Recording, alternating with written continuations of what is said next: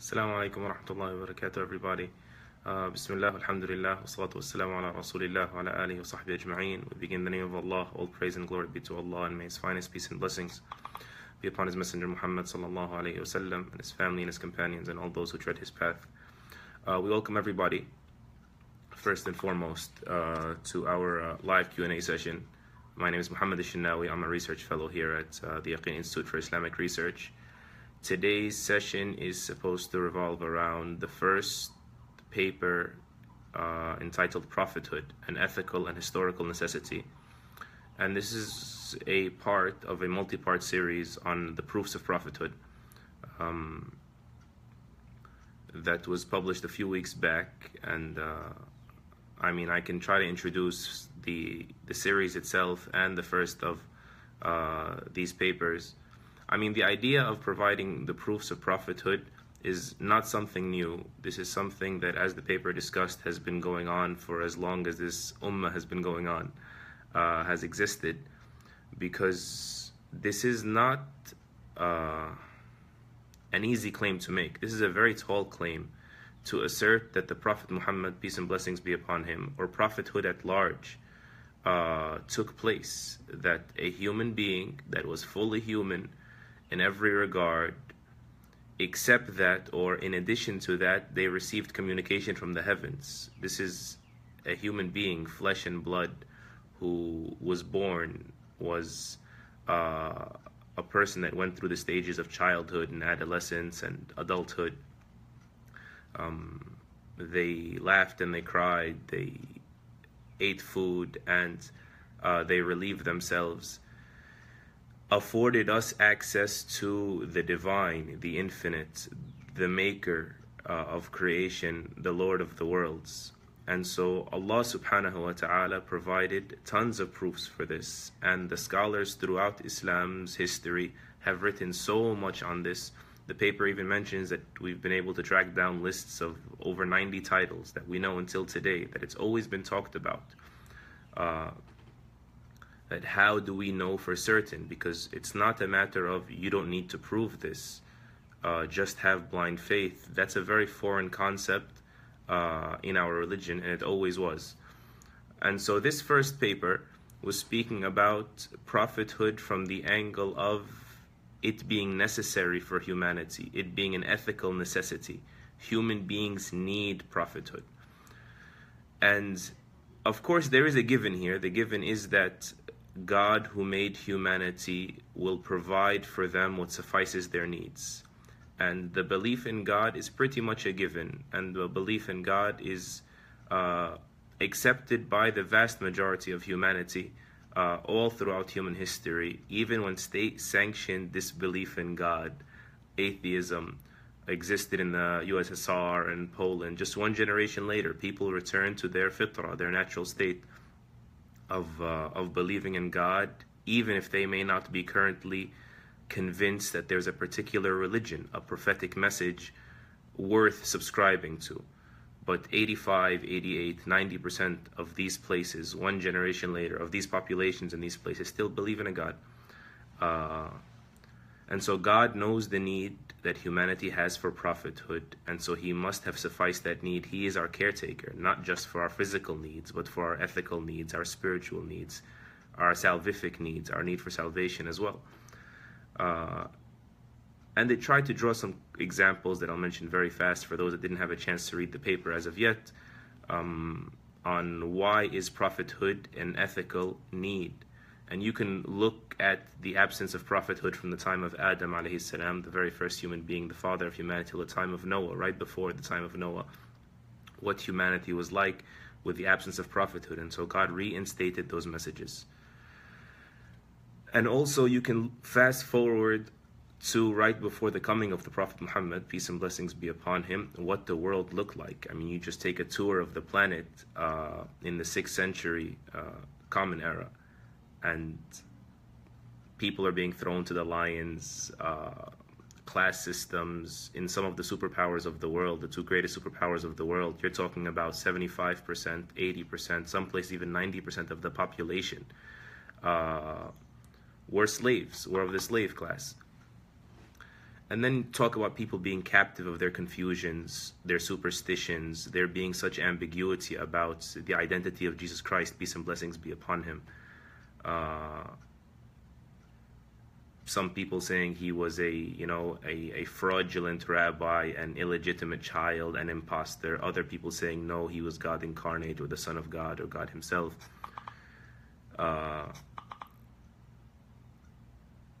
And so many other reasons, of course. You can fast forward even beyond that to the modern world, where people have kind of wholesale walked away from religion in the past 100 years, especially in the modern world, and how that caused the modern world nowadays to be in such confusion. We almost, as the modern world, monopolize suicide rates.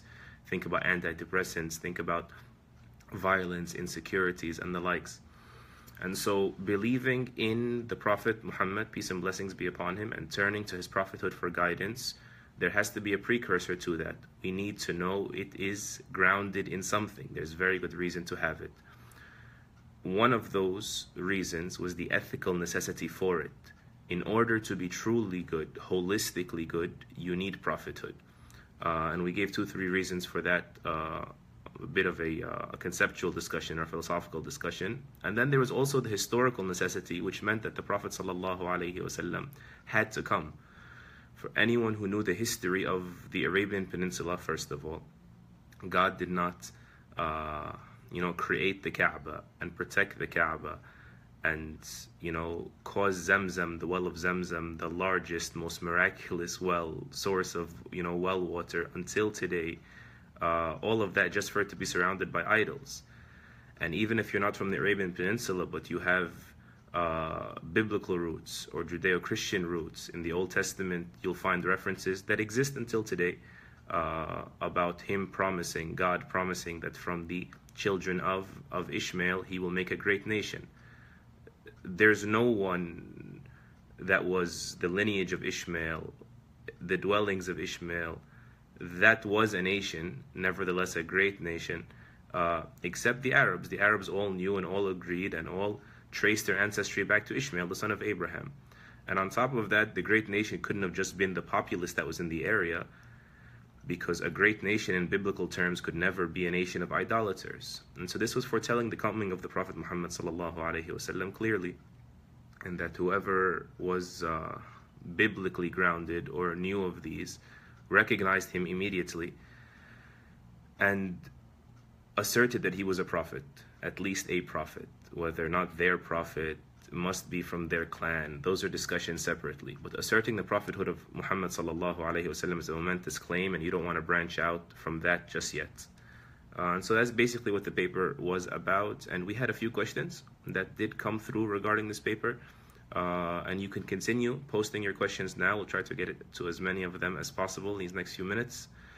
The first of our questions that actually came before the session was that why is it that the Prophet Muhammad, peace and blessings be upon him, was sent alone as a prophet, unlike what occurred with Moses, where he had his brother Aaron, or Yusha was his apprentice, or otherwise.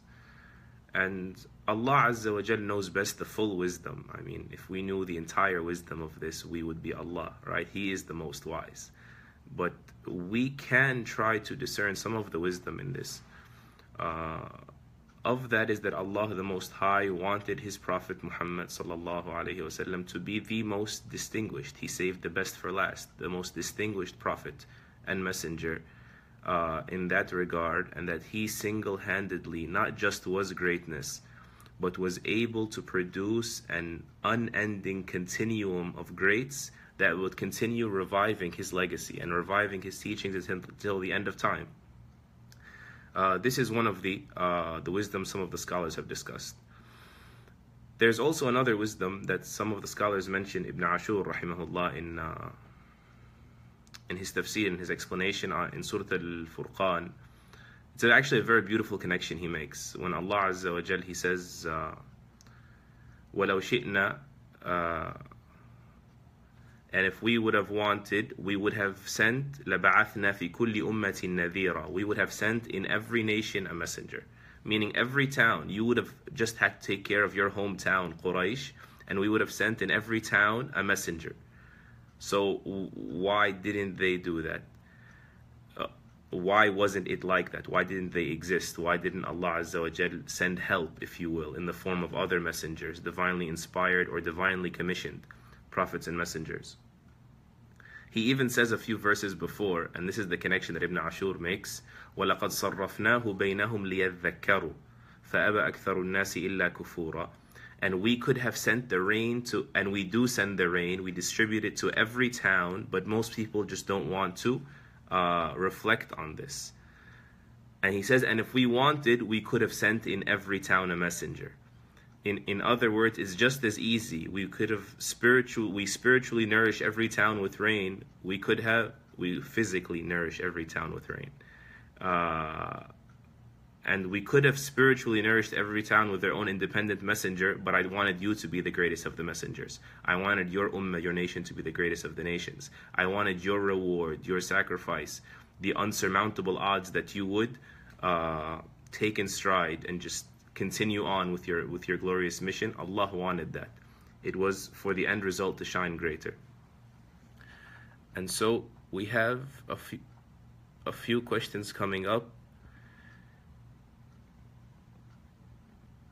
Stephen P. Holloway, thank you for your question, by the way. As a person of the book, can you define the term seal of the prophets in terms of Muhammad? Could that mean the best of the best? Well, the very first meaning that is entailed in Allah the Most High calling the Prophet Muhammad, peace and blessings be upon him, the seal of the prophets in Surah Al-Ahzab, this is in the 33rd chapter of the Quran, is that there will be no prophet after him. And this sort of connects with the question before it as well, that why weren't there multiple prophets in terms of space, but also in terms of time? Because there is no need for it, right? God, from his great clemency, his great mercy, that he didn't hold the later nations accountable for the crimes of the older nations, and he kept reinstating the message, clarifying the message, so people wouldn't be left in darkness.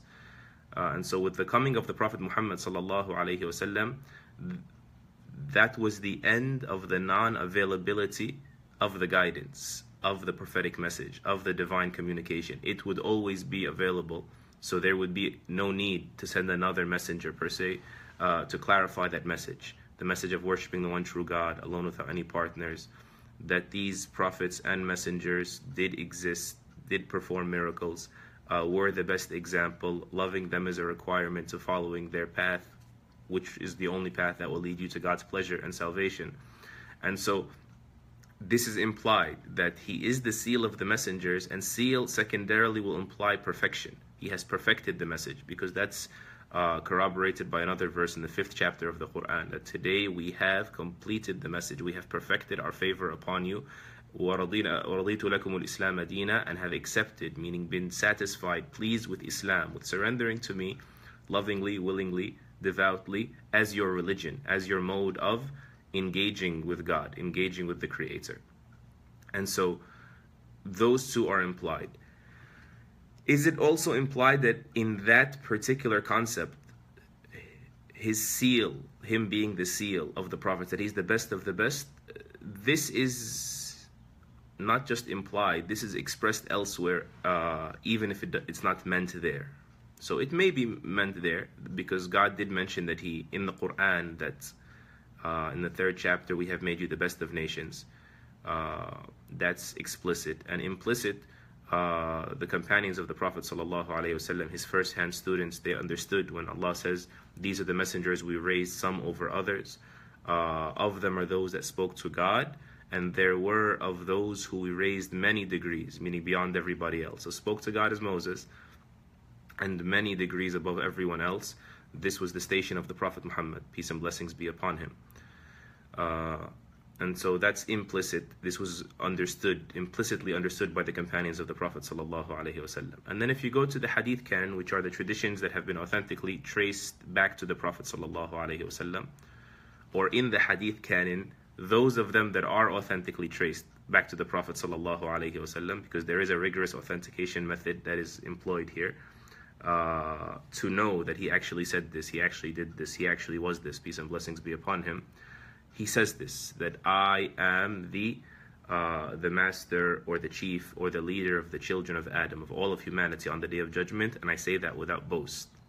And it's beautiful that he says I say that without boast, because we know his humility. I mean, the second part of this series, Proofs of Prophethood, mentions his character, and when you read his humility, you wonder how it could be consistent that he say a statement like this. And we would be correct to assume or to affirm that it was very difficult for him to say I am the best of humanity without boast, and that he meant that it was difficult for him to say that, but how else would we know it if he didn't say it? So he did say it, peace and blessings be upon him, because Allah wanted us to know that about him.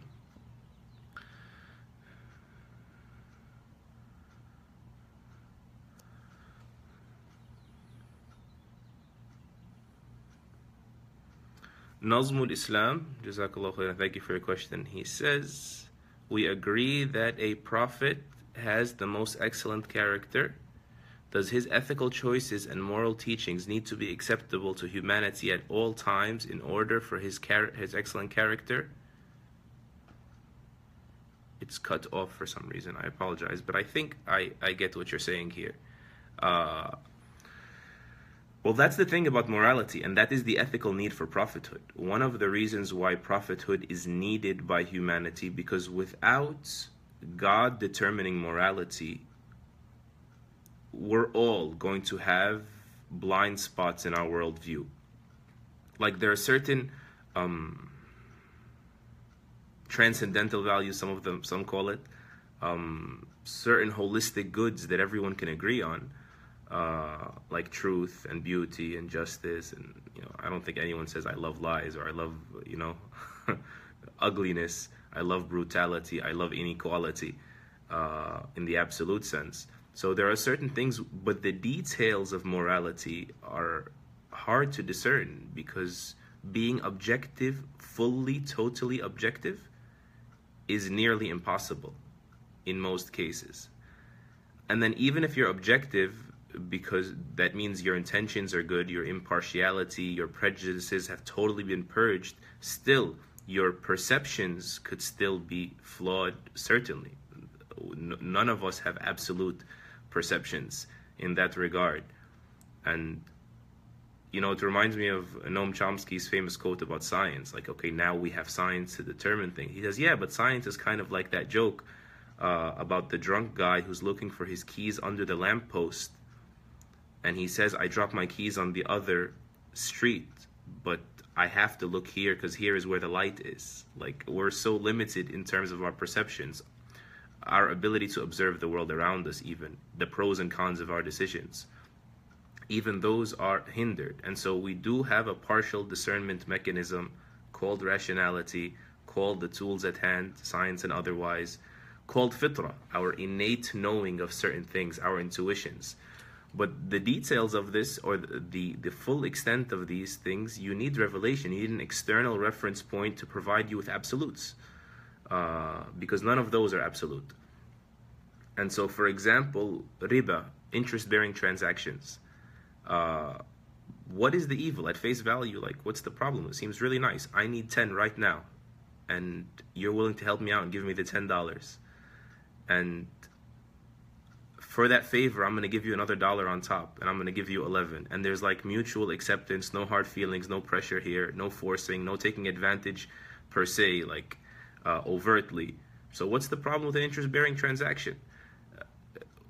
Islam didn't wait for economists to come along and say why this is economically destructive, societies to nations, for money to beget money and for manufacturing to get removed from the equation. It's like a whole, formula there that now we understand. And so you think there's no harm there, right? Among other things, if I love her and she loves me, and why can't we just have, a relationship outside of the marital scheme, outside of, the family structure of husband and wife? It may take a generation or two. It's like cancer. Sometimes the problem with it can only be discovered at a point when it's irreparable. And so in light of that, yes, definitely, the Prophet Muhammad, peace and blessings be upon him, holistically in many of these great values like truthfulness, like bravery, like resilience, like optimism, those are clear. And then those are enough to understand that he is a prophet and messenger, be comfortable, have certitude regarding that, and then say there are other things there that maybe the problem here is my discretion, and I'm in no place to critique the morality of the prophet of God. Like, how does that even make sense? I become convinced at that point with that amount of his character, which is so much, that I should be more critical of my discretion than of his morality, alayhi salatu wassalam. So yes, it is very possible, because we human beings are extremely impressionable, and certain things we think are so acceptable or so repulsive is just conditioning of our cultures. I mean, I remember Dr. Jonathan Brown, he gave a beautiful example of dog meat. And he says that, you know, if I were to bring you dog meat on a tray in a restaurant, what would you think? He says, you wouldn't just be disgusted, you'd probably throw up. He says, well, there are people across the globe in certain parts of Asia that are just as moral as you, just as intelligent as you, just as ethically conscious as you, if not more. People that refuse to walk into their house with their shoes, people that refuse to look at their parents in their eye out of the reverence. Like, they're extremely ethically conscious. It's central in their culture, but they find this to be a cuisine, right? Extremely acceptable, extremely disgusting. And so without that, there will certainly be aspects of morality, of culture, of ethics that will be left unanswered without an absolute reference point, which is God.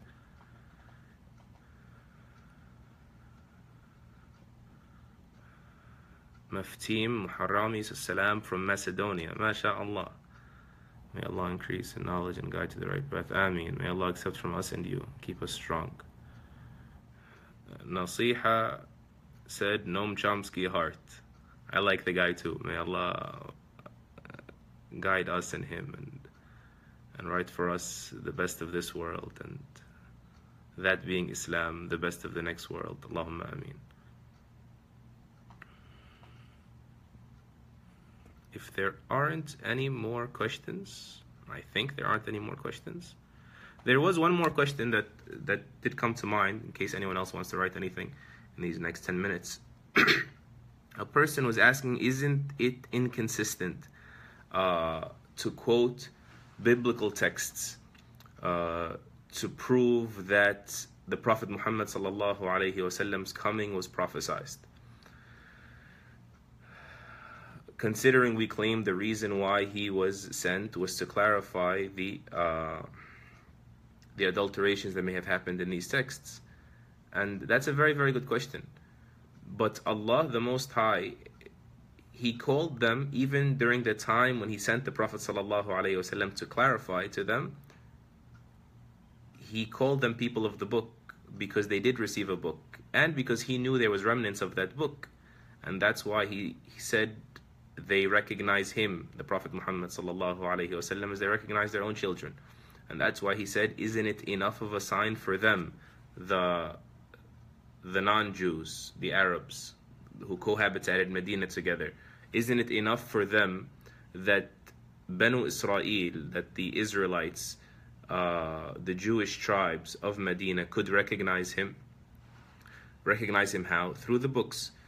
And so certainly we believe that there was remnants of these books that existed in the time of the Prophet ﷺ among the people that adhered to them, enough to recognize him. And when you just read what's in the article, just as a few examples of this, it is clear that the specificity of the descriptions of the Prophet ﷺ that exist until today, because there are certain passages that, for example, Amr ibn al-As, may Allah be pleased with him, a companion of the Prophet ﷺ, a first generation Muslim, says, we found his description in the Quran similar to his description in Surah Al-Ahzab, in the 33rd chapter of the Quran, and then it followed and he added a few more traits that existed. That whole passage doesn't exist in the Bible we have with us today. And so, the remnants of this, without being a stock acceptor of everything that trickled in or may have been mistranslated or mistransferred deliberately, accidentally, is irrelevant right now. There still remain some obvious truths in that. And they are worthy of consideration, definitely. Even if the complete original may not exist nowadays. And this is... It's really interesting why. Because our ultimate reference point would be what we know is traceable back to our Prophet sallallahu alaihi wasallam, the Quran that he taught, and his Sunnah, his living tradition, alayhi salatu wasalam.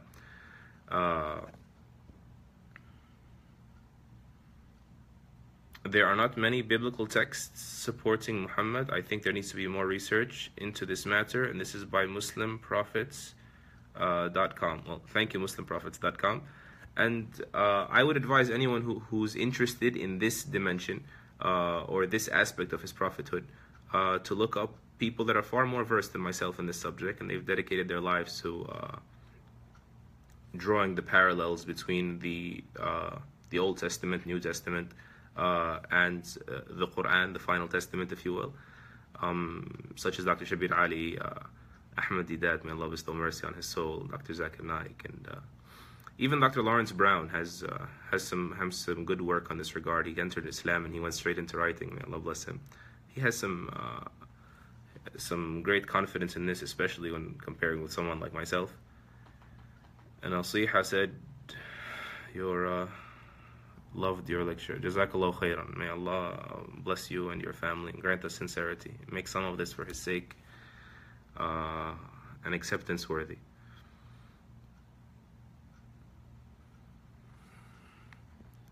And so, Amen, Nasib, Suasi, Jazakallah khairan, Amen. With regard to historical things in the Bible, since we know that these two books have been corrected over time, how can we use these things as proofs?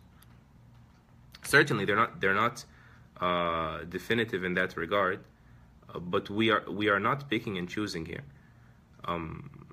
in the sense that how come we accept this and how come we accept that. We say that one of the reasons why Banu Israel recognized the Prophet sallallahu alaihi wasallam is that just there's some stark descriptions there that exist until today that have not yet been buried out of sight. And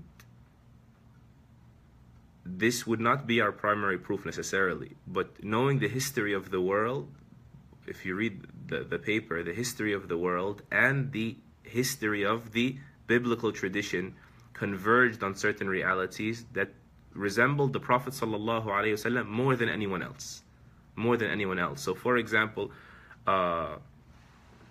when John is asked, "Are you that prophet?" Who is that prophet?